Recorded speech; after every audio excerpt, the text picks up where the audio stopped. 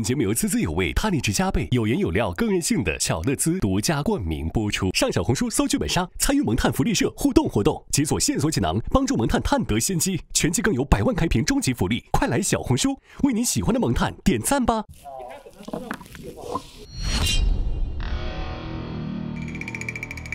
针灸啊！哦，这是针灸啊！这定定灸。哎呦哎呦，这不是针吗？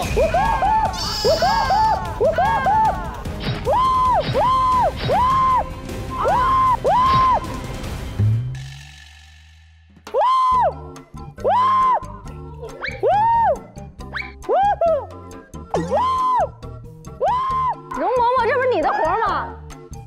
那没跟你去扎吗？你用这根，桂嬷嬷，我要让我这根针看不到，看不到，会出人命的。行了行了，这孩子细皮嫩肉的，算了，起来吧。那就是改皮糙肉厚的了。你是不是还没说？我不说话了，你在坐在上面说，你在上面来说，我在这儿说，我在这儿说。太后，我说一个就是我考解放军艺术学院的时候啊的事儿。当时就是考专业课之前，从东北老家提前来了北京，在北京考试。然后来北京的时候，哎，你跟娘娘说话为什么坐着说呢？什么姿势？啊，跟这不方便吗？哎，这个先记20吧。别，这不能算，这不能算，还没开始讲呢。确实得先记20。这咋还勾上了？你讲太慢了，我累了。我先铺垫一下这故事。我就一个人在北京，然后每天啊必须骑自行车到军艺，这个路程啊骑自行车大概最快1个半小时。然后我就开始考试，考试啊还比较顺利。考完以后，老师就问了这个我一个问题，说这个同学你多大年纪？像超标的。我说老师，我是应届。老师说不可能。你多大了？我当时18岁嘛。长得像38，长得跟现在一样。他以为我是往届，因为我那时候就有胡子了。再加上北京那个沙尘暴，我骑了1个半小时自行车，满脸的土灰，头发都立着，你知道吗？当时确实是特别显老啊。然后后来我说老师这样，我上洗手间洗一下，稍微的拾掇，您再看看。然后我洗完出来了之后，老师一眼看到了我这个潜在的颜值，我就这么就考上军艺了。这个跟犯错误有什么关系呢？对。这个你完全是在炫耀自己的颜值，并没有错误。你错在哪儿了呢？对，没有什么尴尬的。是啊，没错，这个故事就是没有什么意义。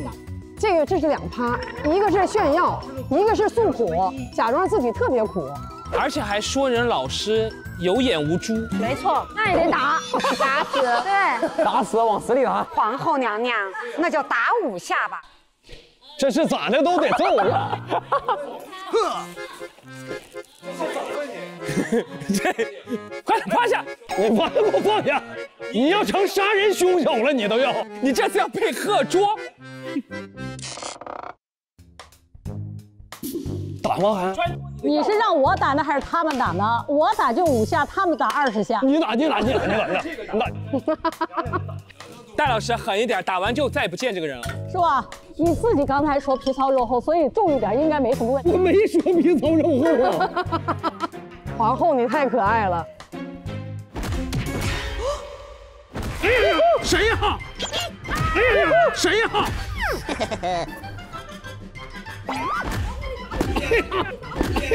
最疼！你老实点，来压着。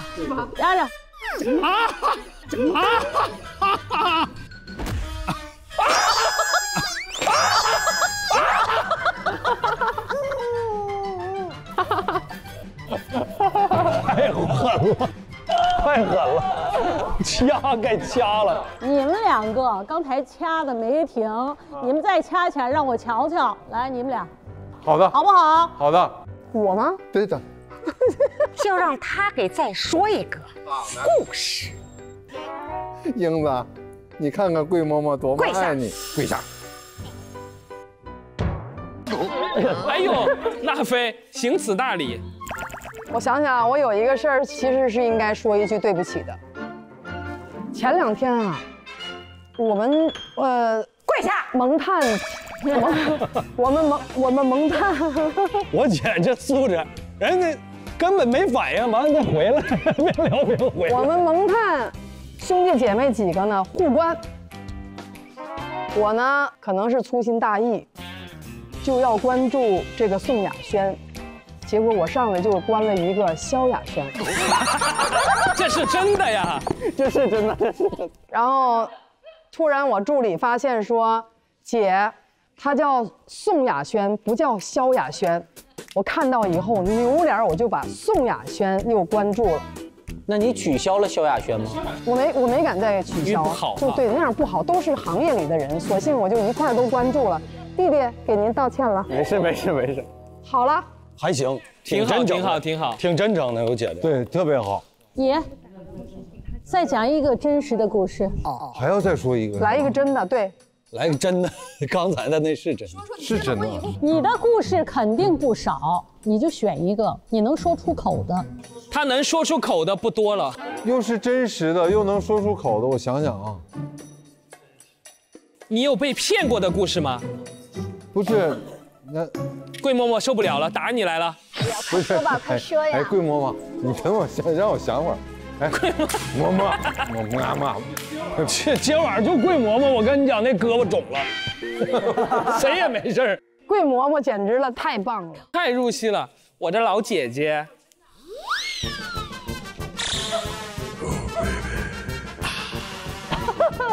他给你挑媚眼。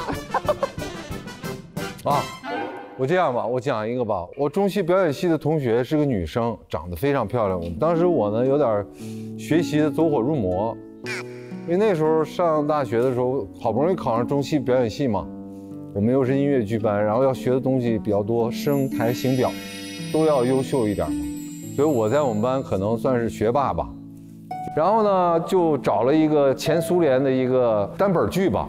我就自己动手给它缩减成了一个大概45分钟的一个小品，然后呢，我就找了一个我们班的女同学，一个表演系就是最漂亮的嘛。然后她呢答应我了，但是她搞对象了，然后呢马上就要交这个作业了，我就找她排练找不着。当时她正在热烈当中，我就去我们老师那儿把她给举报了，急火攻心嘛，因为特别着急，想这个排出一个好的作品，然后给老师同学们汇报。当时我给老师汇报完了以后，老师用很诧异的眼睛看着我。我至今想起来，我心里也挺内疚的。我觉得这是怎么了呢？难道他谈恋爱不应该吗？我当然也觉得自己做的不知道是对还是错，但我总觉得我举报这个女同学是不对的。我给这个女同学今天道个歉。我们班那个女同学现在，生活的挺好的，然后也挺向上的，而且一直很努力。我一说，他就知道是我说的是谁了。我给他道歉，然后给他和那个男生道歉。好，证明你还不成熟，还太小。没错啊，他一定会接受你的道歉。对，挨板子5下，那英3下。行，可以公平吗？3下5除2嘛。啊，对。还是挺温暖的，说得很好。把这露出来了，咱要不咱打不准。这儿啊，姐。哎呀，我来啊，我来。这还有功夫呢。狠点儿。哎呀。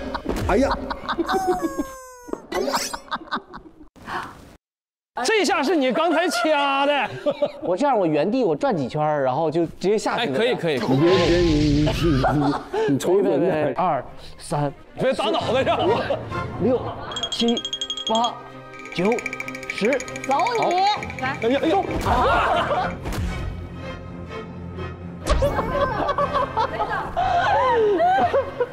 我还有踢那英那3下。不用，我来了。为什么？你是我师哥，我不能让你这么挨打。你为啥让曾大美给你挨这一下？我替我娜姐嘛。我们也要正分。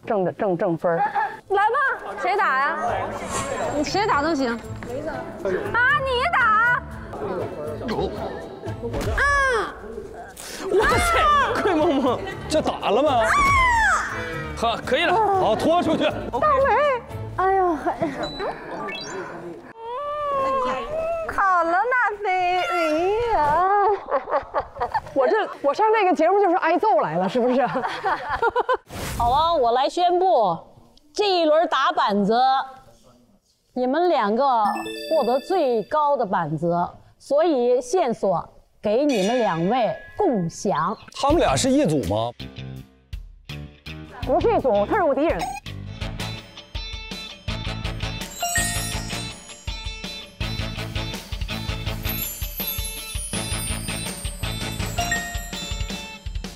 好了，线索已经给你们了，我就不在这儿陪着你们了。我去太后那儿看看晚宴准备的怎么样。拜拜了您呢。给皇后娘娘请安。恭送皇，应该是恭送皇后娘娘。再见，皇后娘娘。再见，皇后娘娘。洪紫薇和黄紫薇拿到线索，你们2位是否要共享给紫紫薇？要不要共享给紫紫薇？我觉得可以分享吧。我觉得现在要把那个真凶得往外露一露了。几点一念？好，去大明湖畔的探子回来说，夏雨荷的孩子身上带着绣着红荷花的手帕，是一个引号的荷花。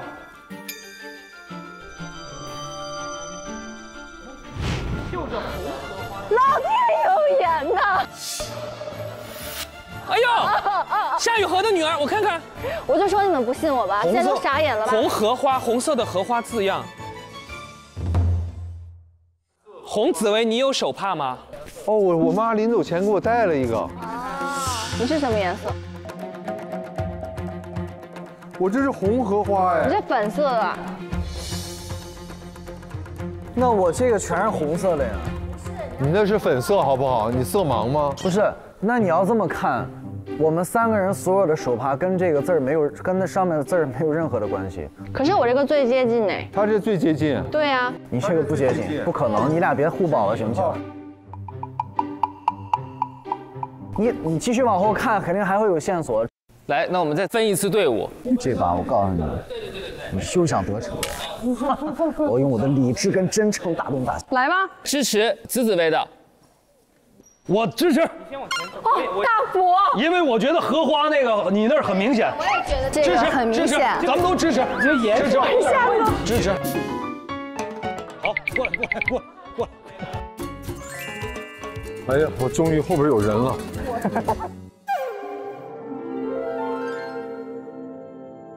来，养心殿。红荷花，你看看。到底是谁？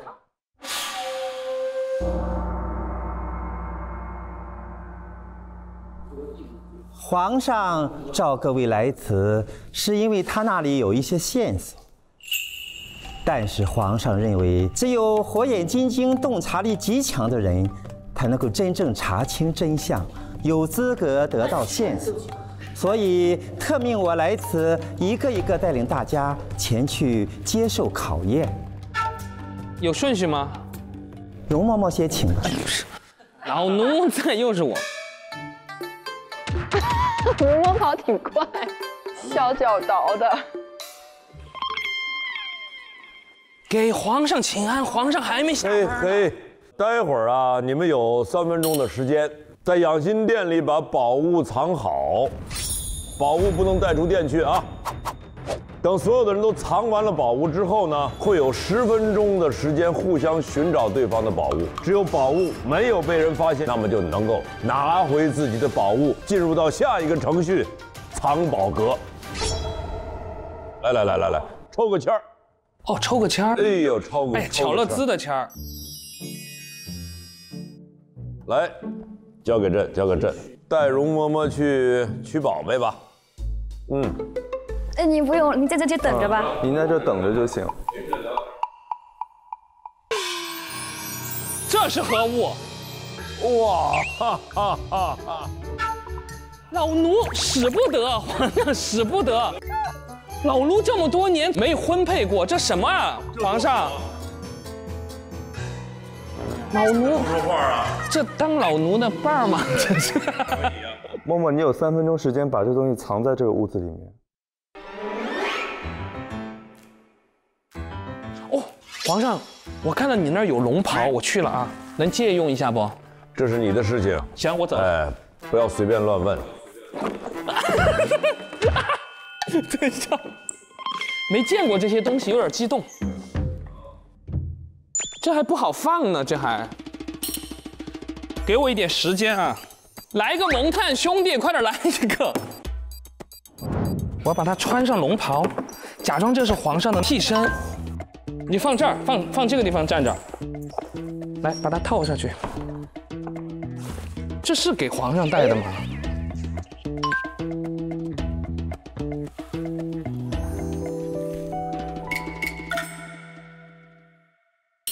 雅轩，你要在生活中突然间碰到黄子韬这种，你会跟他在一起玩吗？你会选择他做朋友吗？我会啊。啊？你说真话？真的吗？我不信。因为我也是比较疯的人。啊，真的？那你就从来没见你疯过？可能因为我是慢热型。像涛哥这样，你估计第几期呢？第2季了吧？这。像涛哥这，我的妈呀！雅轩他是一个不会撒谎的人，他说：“我的妈呀，这里边空间可大了。”子韬，你要回去反思一下你自己。我不需要反思，我就是我。你要想谈恋爱了怎么办？他们这个团肯定不能谈，他们是 idol， 所以肯定不能。雅轩，你有偶像包袱吗？有吧？你具体表现是什么样的呢？就是现在这样。你的腿不知道往哪儿放，好可爱呀！被我问懵了。你干嘛呀？你干嘛戏这么足啊？老奴回来了。我不坐这儿了。为何离我远去？先下一位吧。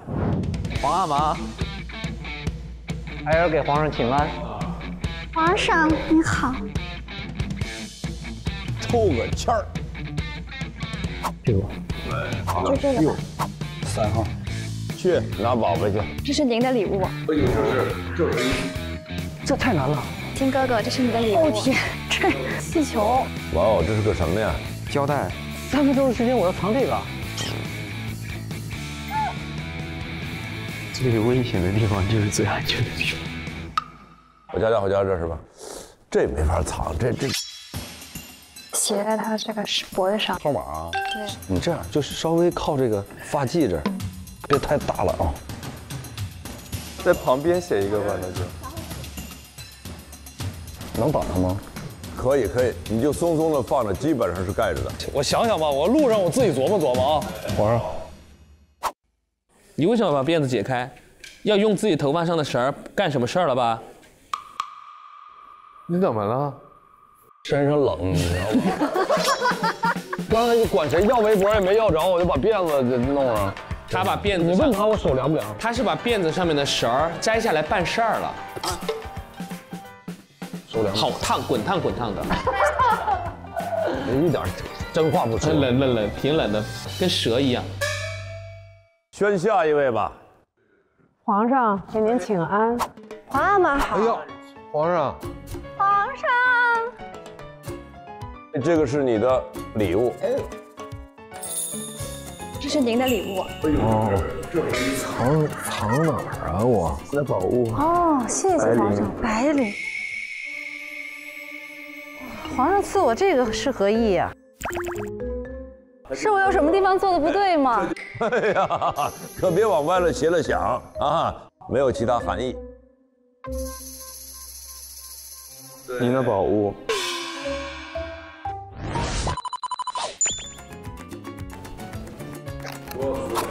对，来帮我一下，把那撩起来。好了，我藏这底下。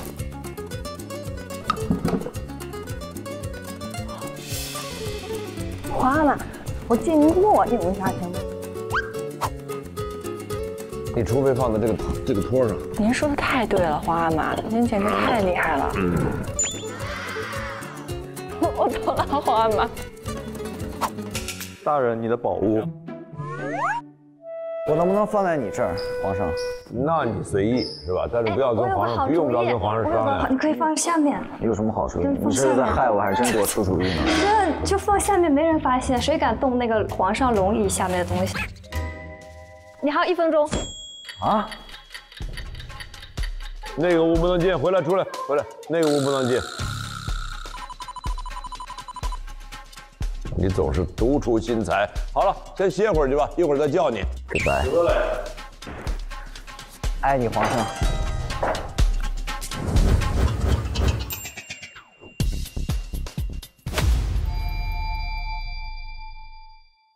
老奴，哎，你们等等，来，我陪你，哥哥。嗷嗷跑都。跑快跑慢也没啥用啊，就选一样。来，优雅一点啊，慢慢走。这外面又没有，你看外面干什么？外面又没有。倒计时10分钟。这怎么都烂了呢？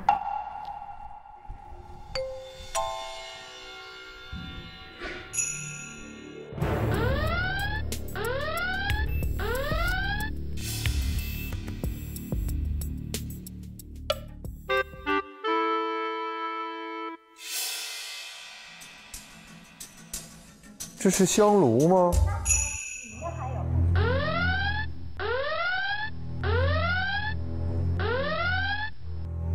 这是香炉吗？娜姐，里面还有，快去。里面还有。里面还有。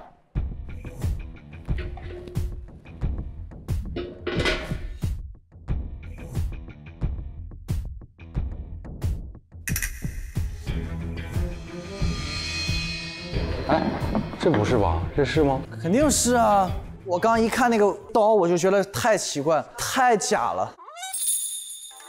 这把刀太假了，你不觉得吗？这扇子也。这扇子还行吧？我觉得这个刀是最假的。那你拿走呗。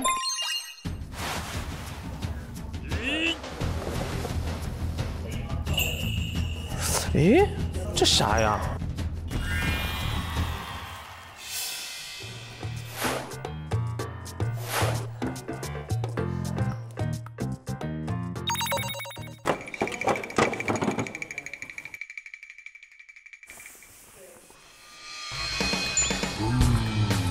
嘿，嘿嘿，这什么鬼东西？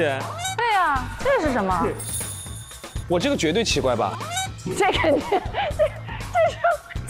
这是什么？你这个奇怪，杨迪，但一人只能拿1个。是我先拿这个呀，我再看看有没有别的。有别的我可以分给我支持的队伍呀。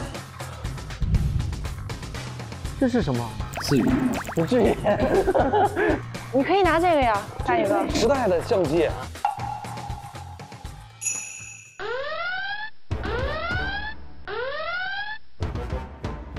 这是那个时代的东西吗？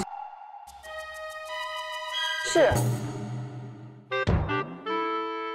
别搞了，这太多墨了。都藏这么好啊？都藏哪儿了？他们咋这么会藏呢？都这大家都太能藏了。我其实特别想找一台机器，然后看一看回放。这烟灰缸就没人发现吗？这一定是个烟灰缸啊！这咋了？上面有墨儿。这咋了？墨肯定是人故意制造的假象啊！我刚来的时候这就有，这还有一个笔。你刚来的时候你是第一个吗？我不是，我是后面。那不就是了吗？不，但是还有一个笔。啊！好恶心啊！别搞了，你别往那，好恶心啊你！那我往你那儿。啊！你好恶心啊！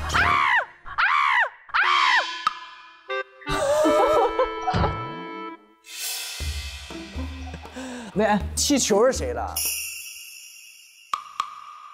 为什么会有个气球？你告诉我。就拿这个吧。这是不是有点奇怪了？这很奇怪。古代为什么会有一气球？这很奇怪。哎，你把气球给我，给你扇。我不给你扇了，我不要你扇了。我觉得我这扇子更可疑。不可能，我不要你扇，我就要这气。姐姐，你觉得这气球可疑吗？你把这个拿了，姐姐，姐姐，这个太可疑，这绝对是个烟灰缸。这绝对是个烟灰缸。对，我刚才也说嘛，我就想拿这个，好吧？我觉得这很恶心啊。这个像那个玻璃制品，但是清朝也有玻璃的。清朝没有这样的，但不一定这个玩意儿，好恶心啊。算了，我先拿着它吧，我也不能空着手啊。里面我觉得还有一个特香，你要不要拿那个？什么东西啊？我先别放下这个吧，那个已经被人拿走了。汉书装丁本，这是龙袍，扣个帽子。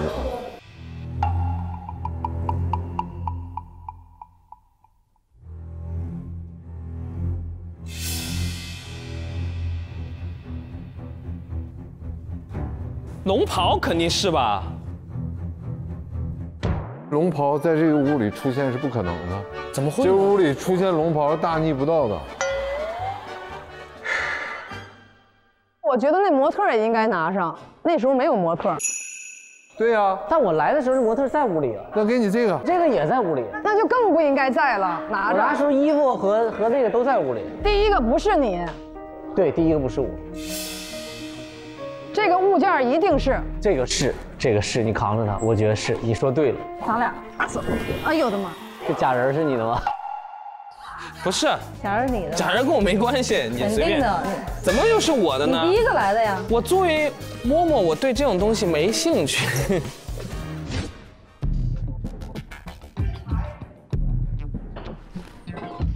啊，在哪儿找个烟灰缸啊？那皇上那书是太你的，这是烟灰缸吧？对呀对对。姐姐，我觉得这个肯定是。这个太不属于这儿了。要拿这个吗？不用拿那么多啊。要不你别拿那个，太恶心了。可是他们都说这个肯定是那个。不一定，我觉得。不一定啊。但是我觉得这个肯定是，因为哈达肯定没有，但过去肯定是有这个的，有墨的，它可能是放在那儿的道具或者什么。你要不就拿这个，这个肯定是 OK 的。我要拿这个。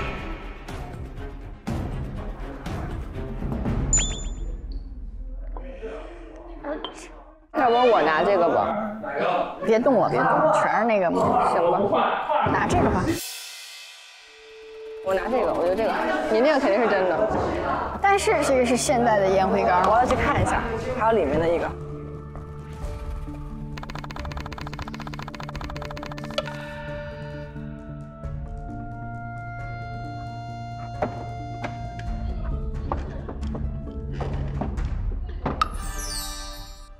我真觉得那把剑很奇怪，要不把气球给你吧？气球肯定是真的。那就我拿剑吧，你拿气球吧，给你气球。啥也没找着。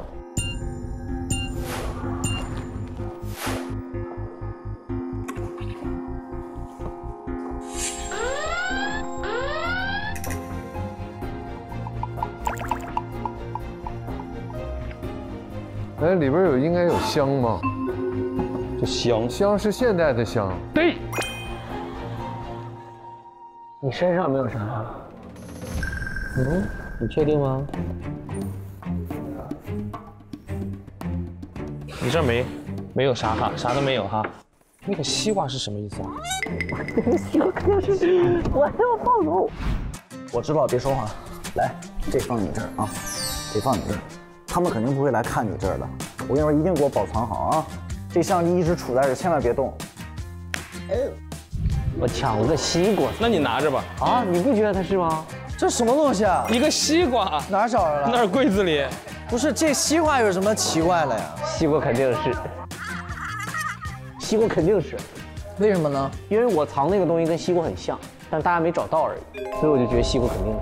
真的假的？还没找到哦。真的，就是跟这屋格格不入的东西。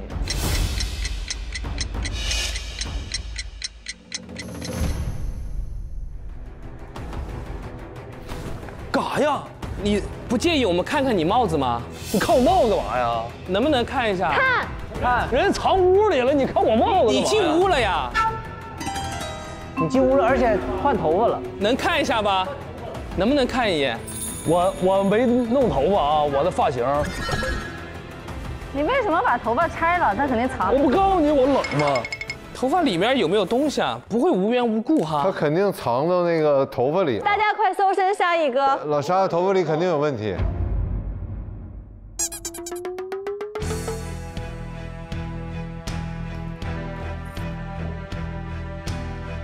等一下，弄下来，弄下来，你太快了，速度太快了。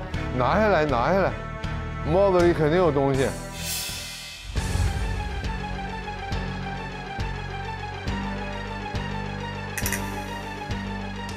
我看到了，我看到了，我看到了，我也看到了。什么玩意儿？弄下来，什么东西？什么东西？什么东西？别动。什么呀？就在那儿呢。一个纹身贴啊。秦哥哥，你抓着它就行了，这是你找到的东西，你就抓着沙溢哥就行了。他后脖子有纹身，对你抓着它就抓着它就行了，它就算你拿的东西。游戏结束，游戏结束了，请上座。你把哈达拿回来说是你的，然后让秦哥哥抓着沙溢哥，沙溢哥算是给他说，快点快点。对呀。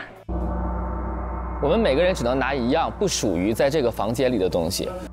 我这个毛笔也不是这个年代的，你看上面还有商标的，而且是不干胶粘的，谁没有啊？你给我吧，啊，给我吧，给你吧，你那根香实在太可疑了。我觉得有可能不是哈。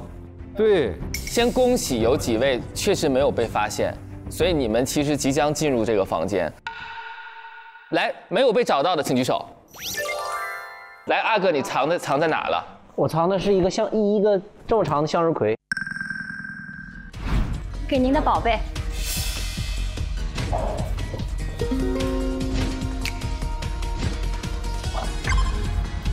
你现在必须把它取下来，我们才算合理。取不下来不认。你这个触手不可及不行。取不下来不认啊！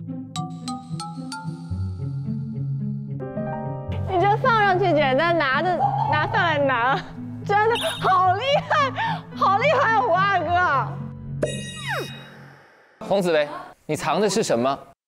我那个就在香炉下边啊，一双拖鞋。哪儿啊？最下边啊？对啊。搬开那个底座。哇！哎，我还真去查去了，我挪了半天，没挪动，没。我给他去找，我就拿香，我说那香可能有可能，他就拿了一根香过来了，我怕他再往下查。紫薇，你藏的是？我是一个烟灰缸啊。哥，从我手里你给查，哎，你不拿着了吗？他给生抢回去了，你知道吗？我这烟灰缸，我玩这节目把错过。这孩子心眼儿太多了。这就是心眼儿，我得去交换呢。娜菲藏的什么？我的东西呢也是那个杨迪已经快找着了，给我吓坏了。哎呀，我找你来挖的，不会有人把这个埋到这里面了吧？哎，借你的胳膊帮我掏一下，你帮我掏一下，真没东西吗？有吗？没有，但是没在香炉，是在这儿呢，在盖里。是个鸡蛋。那个香炉的盖我就看了，就这个没看。就是你永远离真相差一步呗，或者差俩拖鞋印儿。来，雅轩，其实我的大家应该都看到。你的是什么？他藏了一卷的胶布。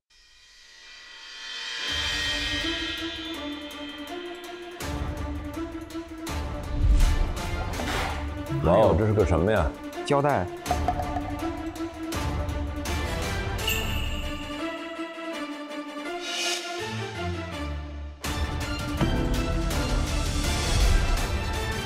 真聪明啊！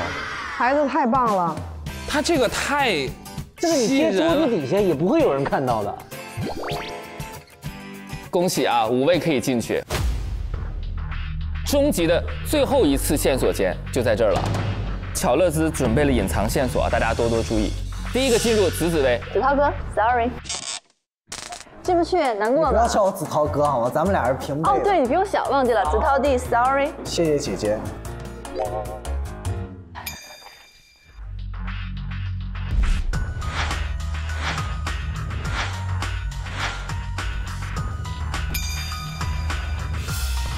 拿下一盒的话，巧乐兹隐藏的线索。巧乐兹，巧乐兹，巧乐兹，巧乐兹什么？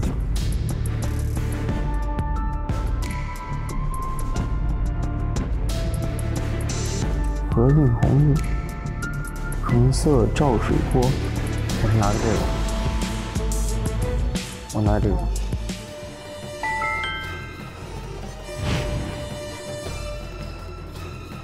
这简直太难了。宝乐滋的。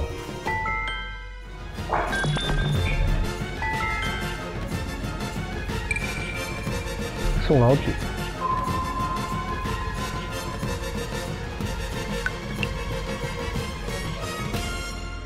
哎呀，找到了，终于被朕找到了。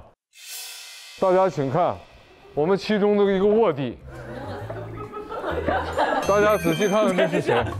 哎呀，叫我娘的话，你干嘛呢？别乱讲，是你本人就是你本人，哪有女儿长得像妈的？冬雨荷。冬雨荷，你叫什么名？我叫何雨东。我叫周冬雨。你别瞎说。什么？做好了，快点，快做好了。我的线索是这个夏雨荷，就是我妈妈。我妈妈的画像首先跟我长得一模一样，其次，这是一个紫色的。它下面还有一个什么巧克力啊？巧乐兹。雪糕啊？哇，那还真有笔名，紫色的笔名。还有一个就是皇后娘娘给我的那个线索，就是紫色的，上面是红色的荷花。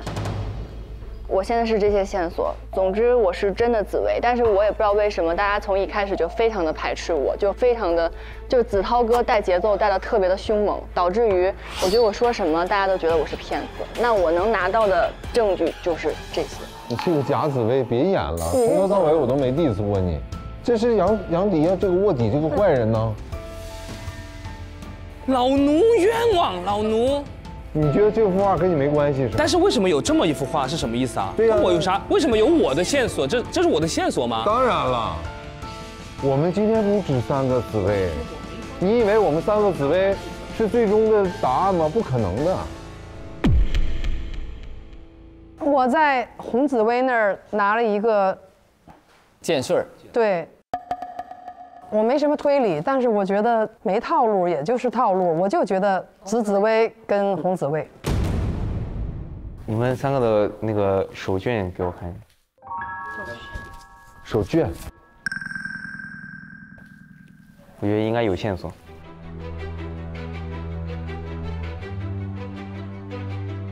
红色的荷花。他说：“蓝荷映红日，融色照水波。”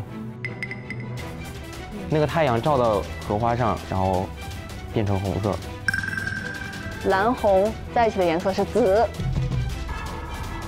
蓝色跟红色加在一起是紫。为什么呢？因为我是紫啊，杨紫啊。我们现在的线索就到这儿哈，最后我们就到老佛爷那儿，会有一个最终的线索给到大家。那我们一起到老佛爷这儿。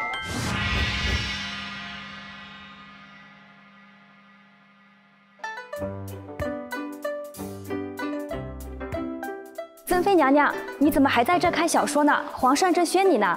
是吗？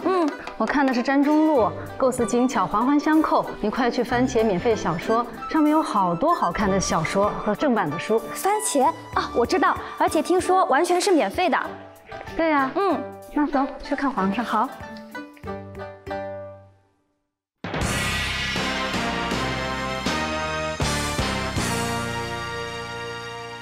随便坐喽。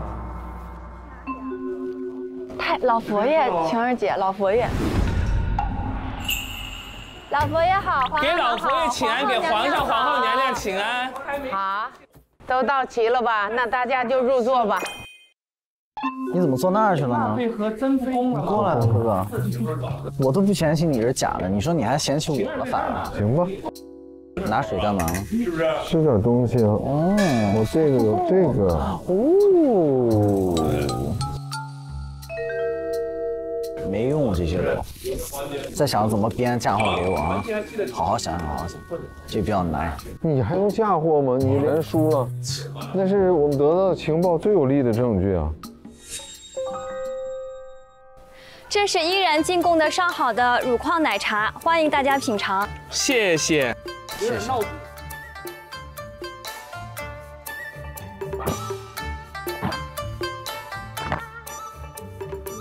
好，今儿是太后的寿辰，是咱宫里的大事儿。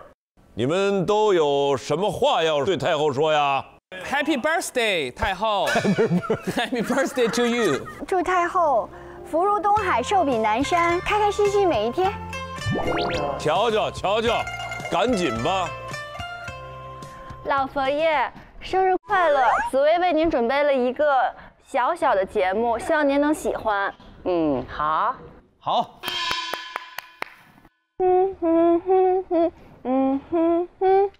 我们的祖国是花园，花园里花朵真鲜艳，灿烂的阳光照耀着我们每个人的脸上都笑开颜。哇哈哈啊哇哈哈啊，每个人的脸上都笑开颜。老飞再见。那我想请娜飞一起合作给老佛爷唱一首生日快乐歌。如果感到幸福，你就拍拍手；如果感到幸福，你就拍拍手；如果感到幸福，你就跺跺脚；如果感到幸福，你就跺跺脚。祝皇后后皇后万寿无疆，万寿无疆。啊吧嗒嘿呀嘛吧嗒嘿。退场了吗？发生什么事儿了？这是，后边还赠个舞，赠个舞。皇上，哎呦，还有，祝皇太后万寿无疆，吉祥如意，身体健康。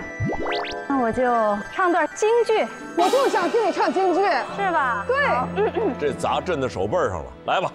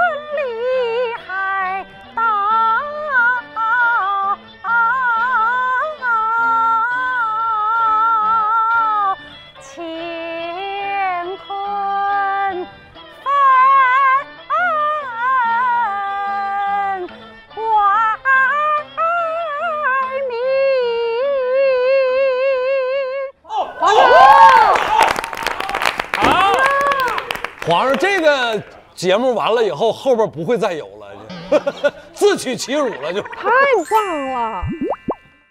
今天哀家也给你们准备了一些东西，是能够识别真假紫薇的一些线索。哦，爱听，特别爱听。这样吧，我先请大家看一出戏。好，开始吧。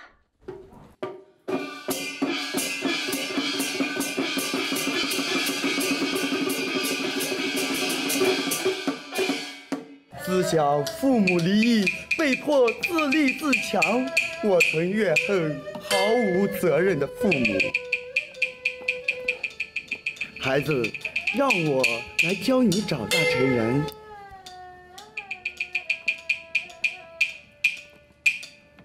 恩人救了我，让我也成了一名侠客，让我没有走向罪恶的泥潭。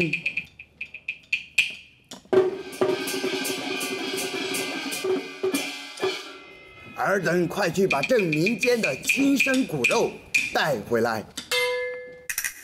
它里面没说格格，说骨肉，老佛爷故意影射。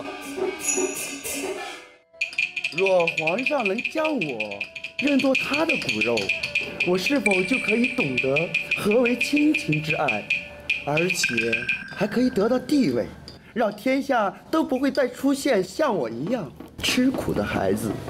一石二鸟，一举两得。他是个民间的人，他父母把他抛弃了，但是他假装是皇上的骨肉往宫里去，你看吗？尔等快去把这民间的亲生骨肉找回来。又来一遍。若是我能将我鲜为人知的小孩儿送去，有幸成了皇族的后代，那我们家就能翻身了。快去求求我那远方的表姐，当今的皇后。皇后。本宫正思索着如何掌握那不知哪来的野种，你倒是给了我一个好办法。好，你家娃娃就交给本宫了。是皇后想引假冒。2个格格，一个是民间来的，一个是皇后安排过来的。我们这里面谁跟皇后关系最好？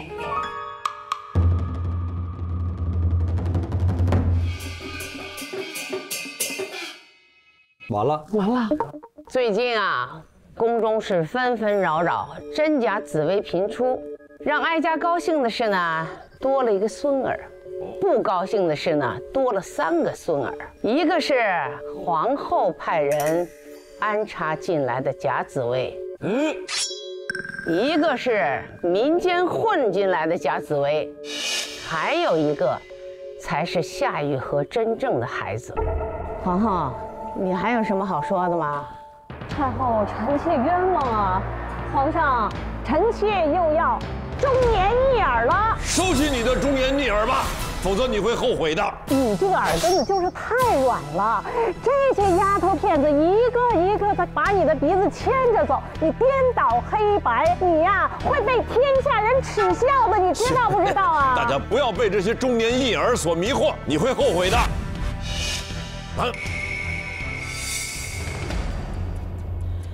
太后娘娘，皇上，所有一切都是老奴安排的，与皇后娘娘没有一点关系。皇上，你就杀了奴婢，杀了皇后娘娘吧！来人，把这奴才给我带下去。你要干什么？这是什么？这里边是什么？哎呀，别！他要吃了这纸条，吐出来！线索！放肆！拿下去！拖下去！这是啥？只拿到1层外面的那个膜。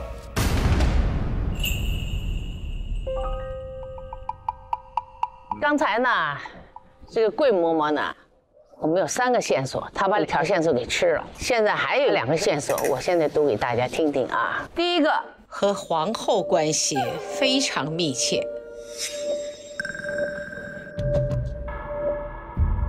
第2个，对皇帝态度敷衍。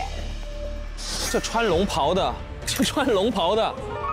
这还不明显吗？洪紫薇都穿上龙袍了。洪紫薇一天换了3身衣裳，迫不及待啊！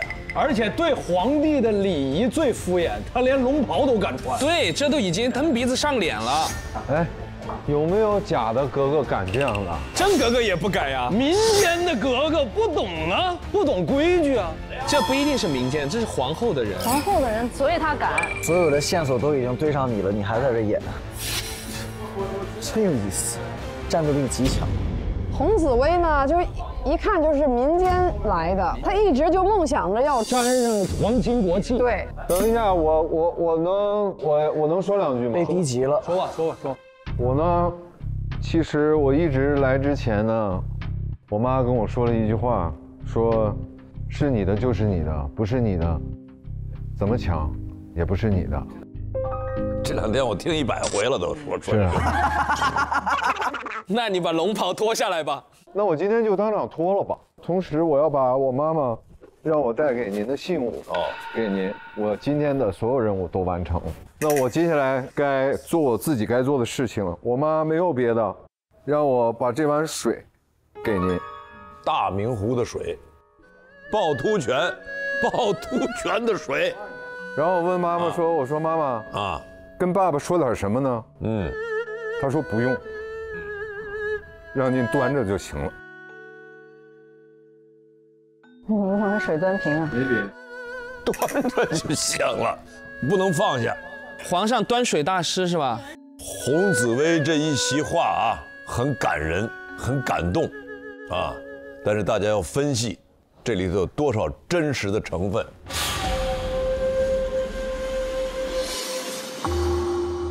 我觉得最重要的就是刚才皮影戏里面呈现的线索，江湖人士。然后今天黄紫薇就一直舞刀弄棒的，我觉得他好像在暗示什么。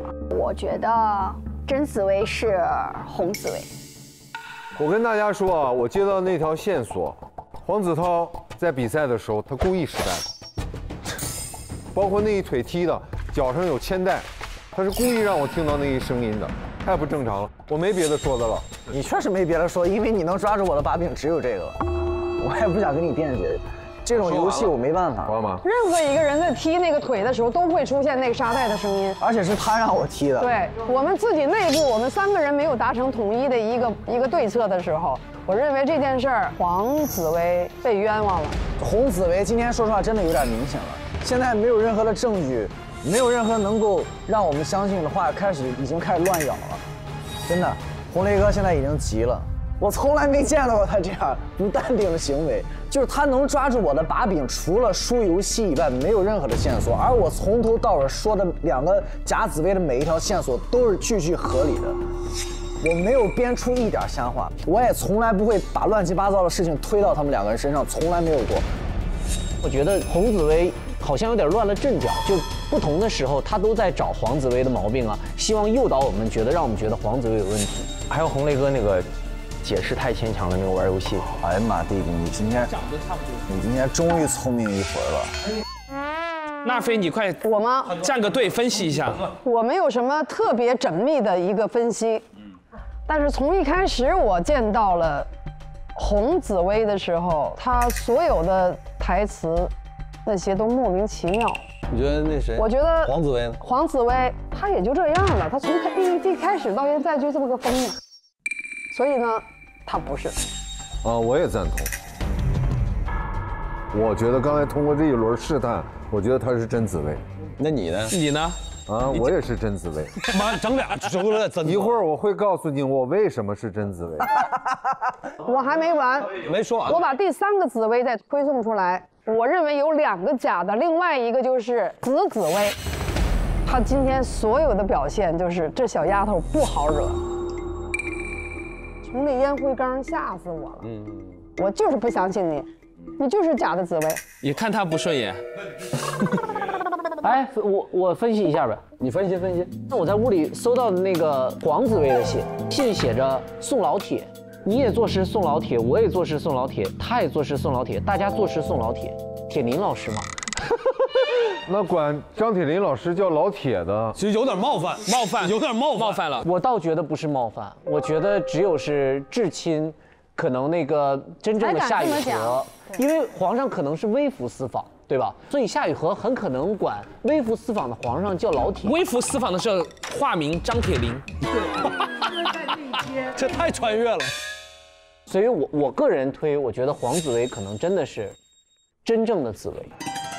他刚才那个皮影戏里面说的是皇后安排了一个人，你记得皇后给了一个锦囊吗？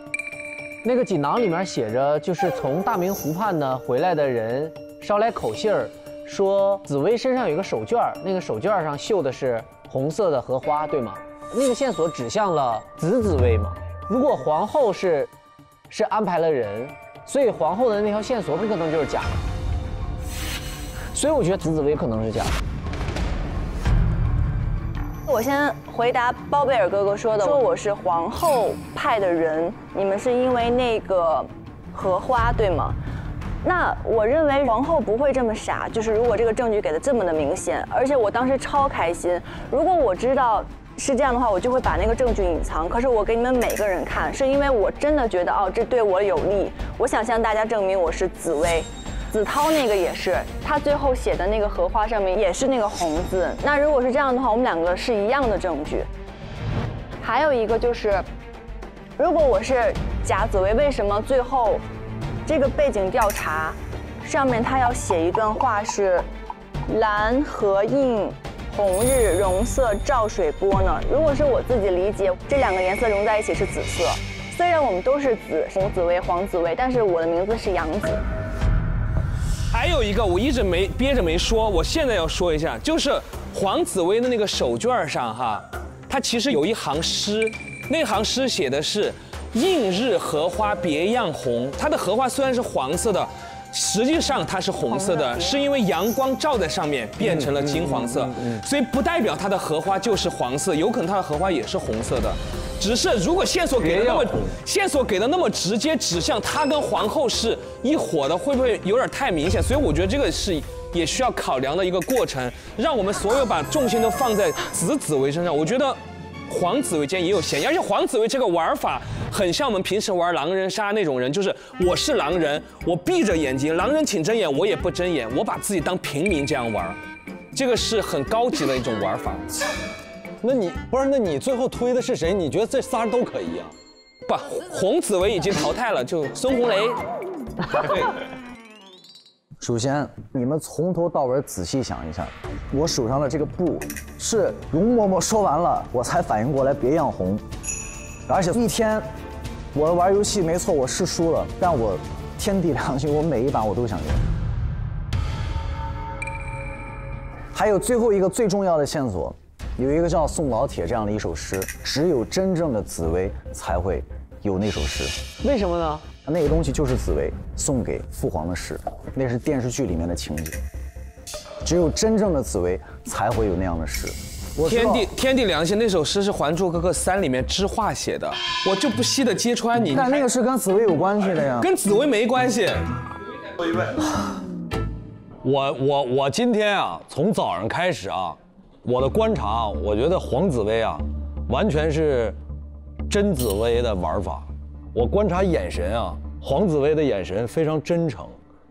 其实今天我很波折，今天我玩游戏的时候啊，我非常认真的玩，我是真的非常认真。但是他比我还认真，他还想赢，恰恰加重了我对他的相信。所以我觉得今天黄紫薇完全是非常可信的。这沙少爷被骂成这样，还能说出这样的肺腑之言，这是高风亮节啊！高风亮节。我错了，哥哥，我错了。以后还骂不？以后还骂不？是我误会你了。来，最后一位，洪紫薇，来吧。我最后我要把这个话说完。我的父亲叫乾隆，我的母亲姓夏，叫夏雨荷。我说完了。那李公公是你杀的吗？老奴就好奇问一下。老奴闭嘴。老奴问问怎么了？我仔细回想起来，那个老公公死的时候，那个机关掉下来的时候有一个球，那个球掉到了水里。当时大家看到那个球，后来那个球消失了。对。当时现场谁先看到的这个球？我先看到的球，我带洪紫薇去看的球。这有个球呢。然后球就没有了，而且地上有水，一定有人把球藏起来或者拿走了。所以我觉得洪紫薇不仅不是真紫薇，很有一种可能，她也是杀害那个公公的凶手。所以两个身份。哎呀，你说的我这个汗毛都立起来了。他是第一个进到那个房间的，他利用那个房间的冰块和那个球，还有多米诺骨牌的那个，制造了公公死的时候他完全不在场的那个证明，掩盖了自己的身份。对，所以我觉得他不仅是坏人，他还是凶手。反正那个杀人凶器必须得很长的一段时间，冰块化掉需要时间嘛。他第几个进去？他第一个进去的，凶手一定是第一个进去的人，最早进去的人。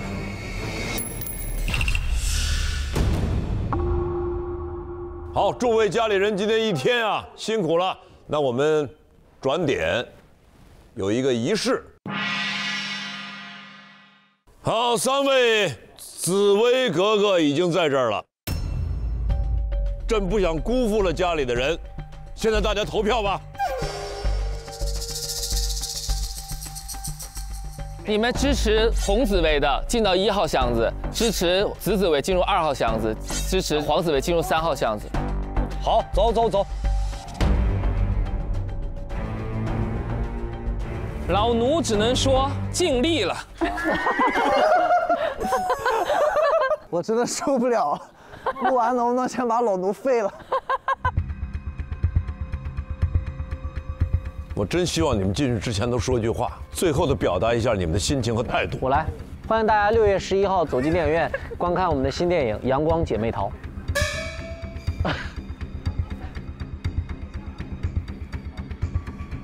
说实话，我真的有一种不祥的预感，我觉得我又败给你们2个人了。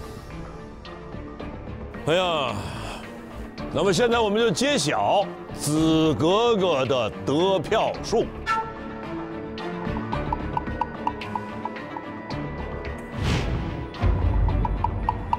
后野，天哪，一个人都没有啊！太可怜了。杨嬷嬷，老奴尽力了。我输得这么惨烈。好，现在我们都知道，1号是红格格，3号是黄格格，让我们同时看一看1号和3号的得票率。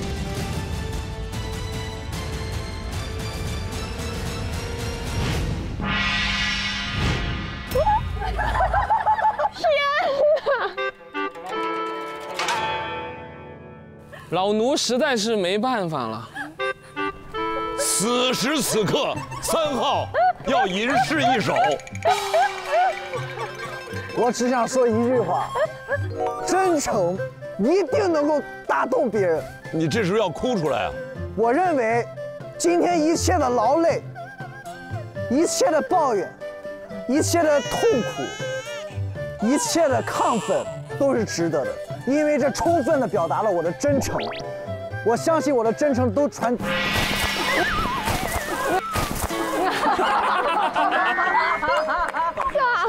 恭喜恭喜！今天的我彻底完胜了第一期欺骗我2个最厉害的人，谢谢你们的信任。你好记仇哦。 3号黄紫薇，朕册封你为紫薇格格，赐紫薇轩。谢皇阿玛。皇阿玛，我也是紫薇，我能说几句吗？好。我给大家讲一个故事。我姓洪，叫洪紫薇。我的父亲姓钱，叫乾隆。我的母亲姓夏，叫夏雨荷。他们俩是在网上认识的，在网上认识了以后呢，就迅速怀孕了。就因为有了我，他们俩结婚了。但是他们1个月以后就离婚了。我是从小跟我姥姥一起长大的。我的父母，他们2个都有了各自的家庭。我从小挺好的，我的姥姥照顾我，照顾得非常好。我就知道我爸叫乾隆，我妈叫夏雨荷，我跟你们都一样，没话说。反正我妈她说是我的就是我的，不是我的争也没用。我的父亲叫乾隆，我的母亲姓夏，叫夏雨荷。我妈让我把这碗水给您。我说妈，跟爸爸说点什么呢？她说不用，让您端着就行。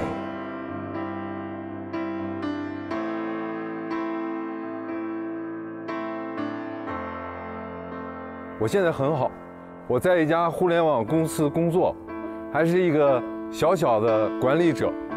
我的绰号叫大侠。有人问我，说：“大侠，你怎么看待你的亲生父母？”我说：“我理解他们。”还有人问我说：“你恨你的父母吗？”我说：“以前有点恨吧，但是我现在不恨他们，我爱他们，因为我很强大，我过得很愉快，我是大侠。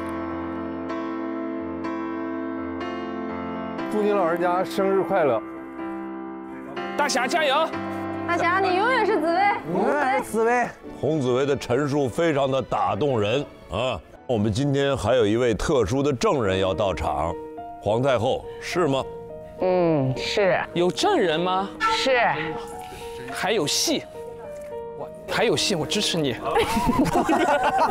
啊，这个证人啊，我是从大明湖畔去找来的。也来了，来了，快上，吓死我！快上，老太太来了。拜见老佛爷。晚上，皇后娘娘。您一定知道真格格是谁？知道。您指证一下。紫薇。哎。哎，你不是紫薇。这孩子啊，这小孩从小性子重，黑黑的眼圈，不就是他呀？是啊，我从小看着长大。我这黑眼圈终于帮了我一次了。我今天还带了一个人，还带了一个谁呀？我还带了一个孩子，你们等一下。还带了一个孩子，从小看着长大，还看这么长时间，我老眼昏花了嘛！你们看，这就是当年雨禾的另外一个孩子啊！我是他的孪生妹妹紫云。哦，真像，是站一块笑一下。我天哪！你看，你们看看，他们真的是一模一样。这两位才是真正的亲生骨肉啊！大家看看啊，哎嘿，大家看看。爸，这个是有认证的那个位。行了，真相虽然大白，但依然有问题。我们还有2个重要疑点。第一，谁杀了公公？第二，还有一个皇后派来的线人，到底谁杀了公公？大侠，你杀的吧？大侠，这里头只有你有功夫，你杀的，你能杀？快点吧，哥，等啥呢？来，我们杀公公的人站起来，往前走一步。你干什么呀？你看，就你，你看，你看，你看你。其实这个公公是要杀真紫薇的，我知道他的阴谋，所以我杀了他是为民除害嘛。好，皇后埋伏的人，请站出来。等一下，虽然剧本设定我是皇后的人，可是我全程真的没有在捣乱。不是你啊，我不是吗？我不是皇后的人。太可怕了，我觉得还有站错。你想多了。来吧，皇后的人。我是皇上的人，别我这捣乱还不够明显吗？就是你。明明是紫薇写的诗，我还硬说成知画的，我都快累死了。你是对的。老奴真累了，救不了你了，烂泥扶不上墙。皇后娘娘，以后别给我安排此重任了，我还是回去帮皇后吧，我帮不上这种忙。老奴尽力了，老奴尽力了。我是皇后的人。好，既是真相大白，也是完美结局。让我们说一句萌探家族的口号吧。萌探家族，难得糊涂。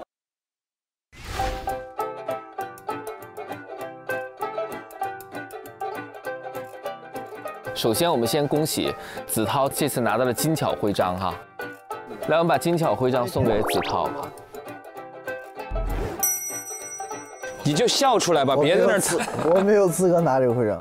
我被我的导演训了一顿，他说我今天气急败坏。没说错呀，你每期都这样啊。我为什么气急败坏啊？没有人相信我。但我玩游戏性格就是这样，我希望大家不要责怪我。然后子韬，你来选一个，你觉得这期谁应该拿到银巧徽章？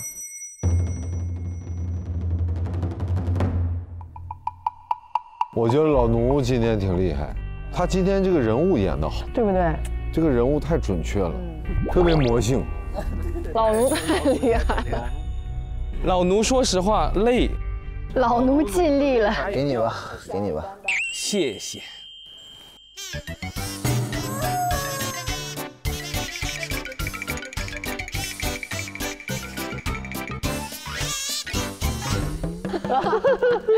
太恶心了！真的，你的小身材太可爱了。老奴应得的。我们复盘一下今天的线索啊，我们把线索拿上来。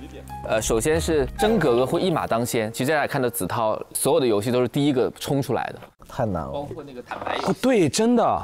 PD， 你看着没？我多努力，你还说我气急败坏，我为什么气急败坏？我不得有点原因啊？你就用错了这一个词儿，给你说到现在3个小时了，太可怜了这姑娘。贾格格还有2个特征，第一个呢就是贾格格对跟皇后有关嘛，所以跟皇后会有一来一回的拍马屁，这个是杨紫。皇后娘娘，首先我特别喜欢您，今天见到您特别激动，我听了还挺受用的。谢谢皇后娘娘。然后另外一个就对皇帝很不屑，红雷哥。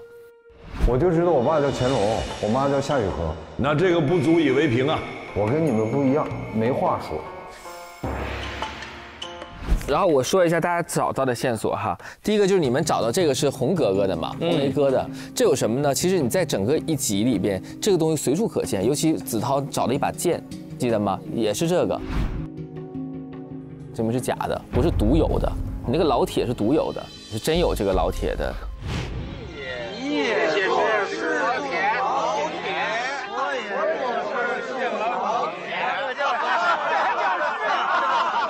我不知道，我以为老铁指的张铁林，反正是对了，反正自己给解释了。歪打正着了，你别蒙对了，给你。大家放松一下心情，给大家吃雪糕啊，给大家带来巧乐兹，带大家分享一下。为了犒赏大家呢，萌探兄妹为大家准备了巧乐兹，还是敬请大家品尝。大家的雪糕棒不要扔掉，巧乐兹推出了一个叫扫码100%得现金红包的活动，大家可以扫描棒签上的2维码领取现金红包，最高99元。友情提示：脆筒的码在死口内侧哦。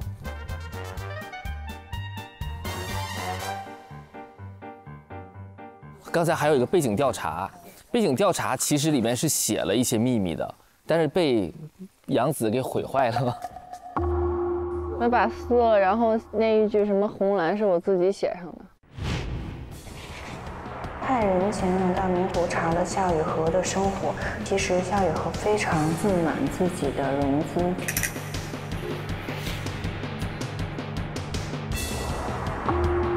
这太像黄子韬了，把它扯掉。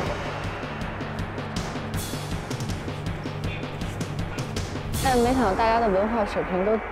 居然还要我自己点破，它俩混在一起是紫色。我以后不再写这么复杂的了。之前冤枉沙溢哥的事，真的有人做了篡改线索。但你不觉得，因为我的字体很漂亮，我篡改的很成功？对，没人发现。我就问一个问题，那个红雷哥是那个杀了公公哈，咱们是怎么发现他杀公公了？我是把那个风箱那个火烧起来了。然后那个水让什么东西一融化，让冰啊冒的热气啊，热气把冰化，冰一融化以后，等于那个多米诺骨牌一样，啪啪啪啪啪几个机关下。但那个球我不知道是谁藏的，我就想说这个，那球是我藏的，又是为什么呢？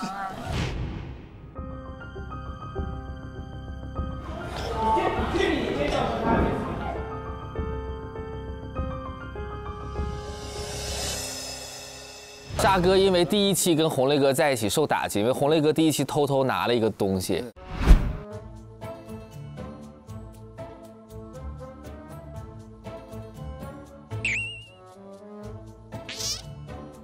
然后拿这个东西，后来骗倒了很多人，所以沙哥从此开始7期偷东西。但你偷东西，你偷东西又骗不着人，又莫名其妙干头，过干瘾，满足自我的欲望。但他偷东西那个环节诱导了我，因为我去看球没了，是那个杨迪和红雷哥在那儿，我就一直以为是红雷哥拿的，因为我相信是红雷哥了。所以那个时候剪出来，我就跟毛利小五郎一样，是吗？就说的全是错的，但分析头头是道，是吧？当时大家看到那个球，后来那个球消失了，只有洪紫薇有机会接触那个球，并把那个球藏了起来。所以我觉得洪紫薇她也是杀害那个公公的凶手。其实那球在我这儿呢，知道？然后我就找灶台，你知道吗？那我在你旁边头头是道，分析头头是道。那时候你看我眼睛里就跟看一个……我看你干啥呀？因为你说的都不对，我就看那个没投球的人说不，他投球了，我就看了。还有今天杨紫啊，今天被老公公吓了一跳，还大叫来着。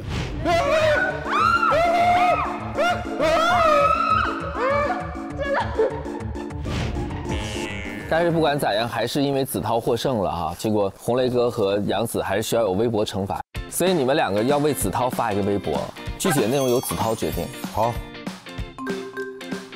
然后今天录制完之后，我们会讨论到下一期会有更新的东西给到大家，会给大家更多的惊喜。那我也会随时变换一下我的心情跟录节目的一种感觉。因为有时候你知道要赢的话，你就要不管过程是什么，我要的就是最终的一个结果。就像红雷哥，他虽然不气急败坏，但是他阴啊，他也是他的手段，对不对？这就是一个剧本杀。就像杨紫说的，我们私下都是朋友，但是在这个游戏里面，在这个环节里面，对我来说没有什么朋友、什么前辈之分，你们就是角色，我就是这样一性格，你们信是你们的问题，不信也是你们的问题。你跟第一期状态完全两样，说的都是相反的。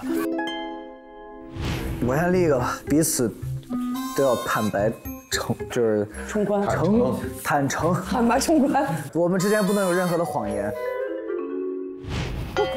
你第一期说你要坦诚对人什么的，你这儿整个人变成这德行了，这节目毁人啊！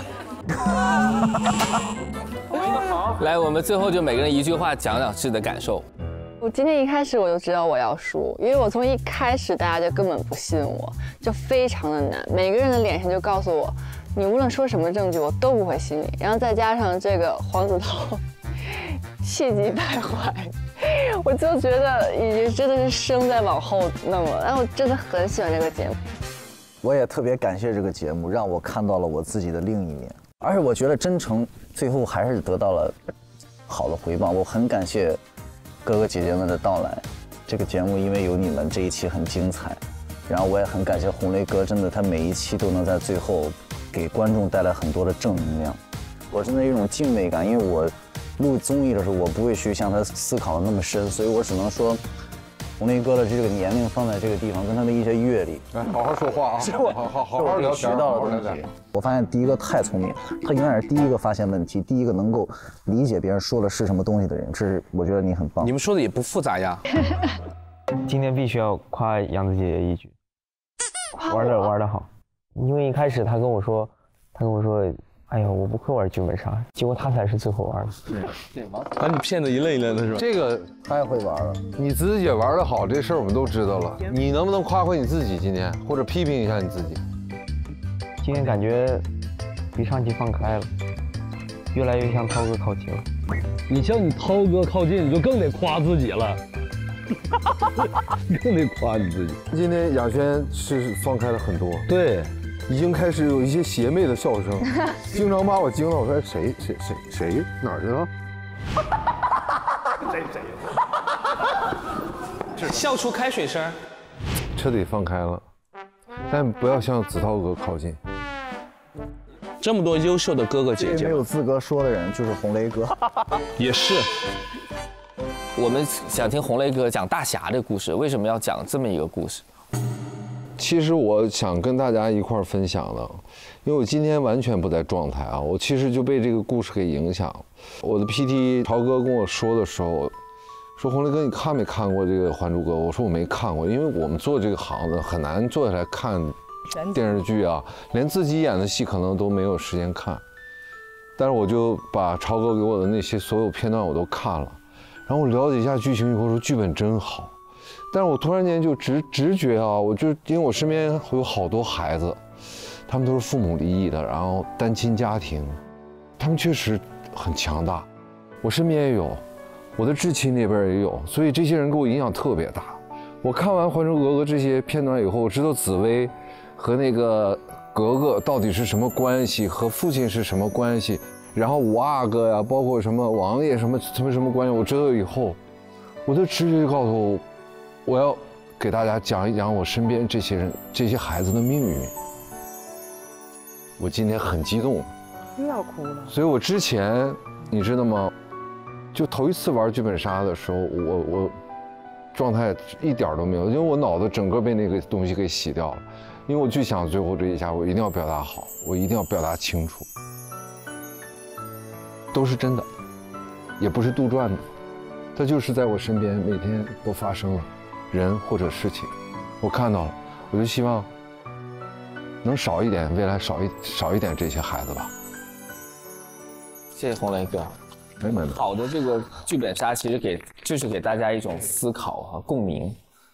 我都没想到，我以为是导演最后要求洪雷要来这么一个安定。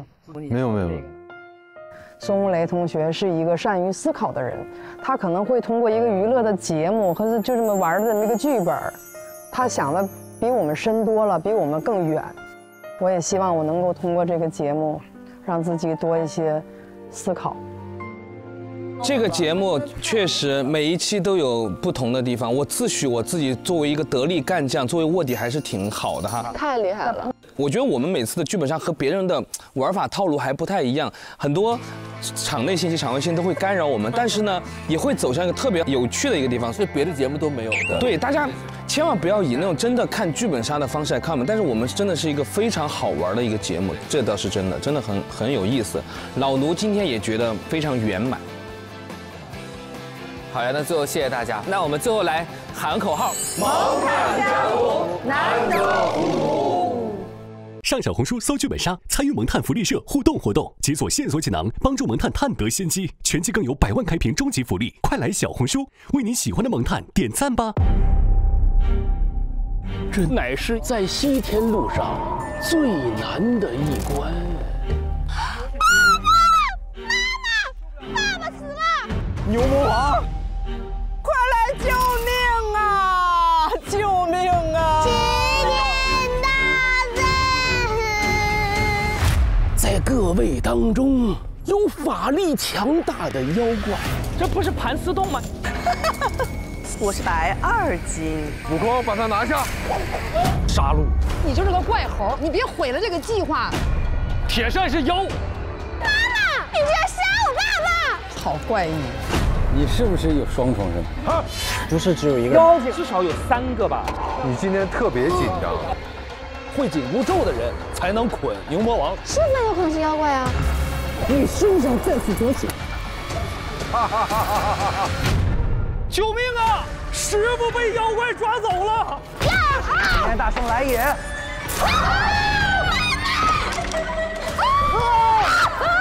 有人！哎，谁？那个尸体在前面。他放了妖怪进来，永远的留在这里吧。妖怪哪儿跑？啊！猴哥！